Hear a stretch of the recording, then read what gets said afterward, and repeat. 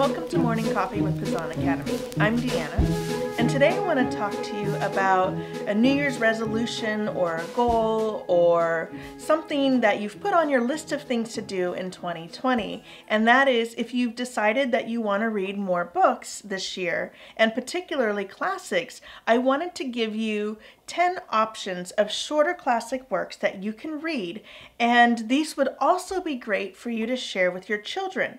You can read them together, you can maybe spend a couple hours on the weekend or throughout the week and read and then talk about these works. And it's a really good way that you and your children can come together over something that can be a goal for the whole family throughout the year. So we're going to go through 10 options for you, and we'll also put some links in the description below to a couple websites that have some other works of shorter classics that you can read. Now, all of these are going to vary for age level. Some will be good if you have younger children or if you have older children, so you'll have to decide which you want to read if you want to make it for the whole family.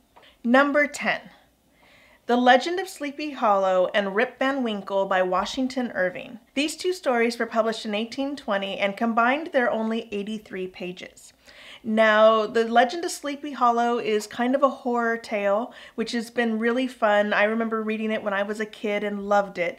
And then Rip Van Winkle is a story about a man who falls asleep before the Revolutionary War, wakes up 20 years later after the Revolution, and it's his experience of that. So they're both really interesting. They come from a whole group of works in Washington Irving's sketchbook, but these two are great for the whole family to read and discuss together. Number 9, A Room with a View by E.M. Forster. This is 119 pages. It was published in 1908, and this is a just wonderful novel. In fact, I reread it recently for our high school curriculum that we were putting together. And it's just a really beautiful tale about society and coming of age, and the writing is just so wonderfully put together. It's about a story of two young people who meet in Italy, totally different classes, and how throughout the novel they just keep on running in and out of each other's lives and what happens with that. Forster's writing is really just very rich, and he's writing in this post-Victorian era, so things are opening up a little bit from being in a more conservative time period. Number 8, The Little Prince by Antoine de Saint-Exupéry. This is a short novel, 93 pages, that was written in 1944, and it can be read by children and adults. It is just so charming. It's the story of a little boy who leaves his happy life to explore the universe, and he ends up on Earth, and it's his observations of adults and what happens. So it's just a beautiful moral tale, and the illustrations are exquisite. So I highly recommend this for yourself or even for the whole family to read. Number 7, Songs of Innocence and Experience by William Blake. This is 56 pages, and it is a work of poetry that was published in 1789. And you could choose any poetry: Emily Dickinson, Wordsworth, Walt Whitman.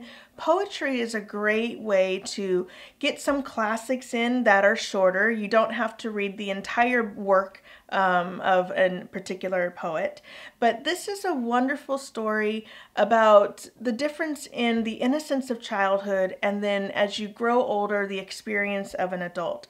So maybe read this and then The Little Prince, or those could be really fun to read alongside each other, and then think about the two different experiences a couple of hundred years apart. Another really great thing about reading this particular work by William Blake, or like Leaves of Grass by Walt Whitman, is that when you read a compilation of poetry by a poet that has a particular theme, it just integrates all of the works and they end up telling a story. And even though it's through individual poems, it's just a very rich experience. Number 6, Orlando by Virginia Woolf. This was written in 1928. It's 134 pages, and it's the story of a man who goes to sleep and wakes up as an immortal woman. It's an interesting tale, and you go through about 300 years of history, so it's a really fun, engaging story. And so I've put it on the list. Now Virginia Woolf has some other shorter works if you've already read this and you want to explore some of her other works as well. Number 5, Candide by Voltaire. This is only 84 pages. It was written in 1759, and Voltaire composed this work in just 3 days. It's the story of a man, Candide, who lives his life in a world that he's told is the best world possible, and everything happens for the best. But as he leads his life, he finds this harder and harder to believe.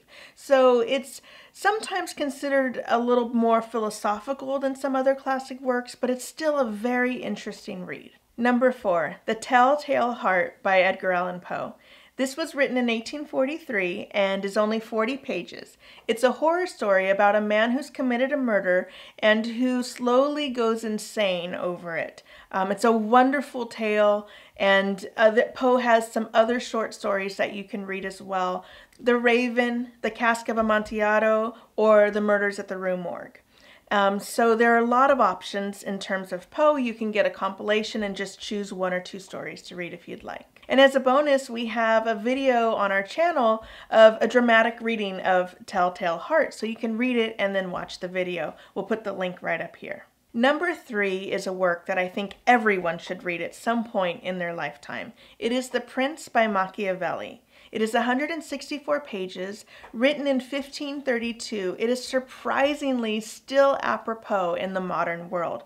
It's the story of how one should rule, and in some cases, how one shouldn't rule. So it's a political work, it's nonfiction, but it is such an amazing read, and it reads like a story. So I highly recommend reading this, and definitely appropriate for high school students. Number 2, The Yellow Wallpaper by Charlotte Perkins Gilman. This is a short story. It's only 30 pages, published in 1892. It gives insight into the life of an upper-class woman and some of the issues that she would have had to deal with and not having a lot of opportunities afforded to her.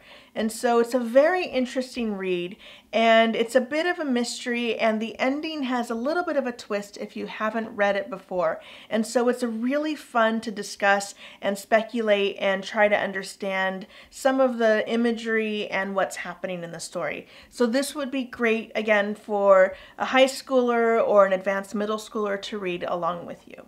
And our top pick for shorter classic works that you can read in 2020 would be my favorite Gothic novel, Frankenstein by Mary Shelley. It is only 166 pages, first published in 1818. It is a wonderful story of morality and humanity. And Frankenstein is not the monster, it's actually the doctor. And throughout the story, you learn more about who is more human and who is more of a monster. So I hope you enjoy this list. Again, we'll have some links to some other classic novels from other lists that you can look at in the description below. If you're enjoying our videos, please like them, subscribe, share with your friends. Check out our other social media in the links below on the description. I'm off to read some classic works. Have a great day.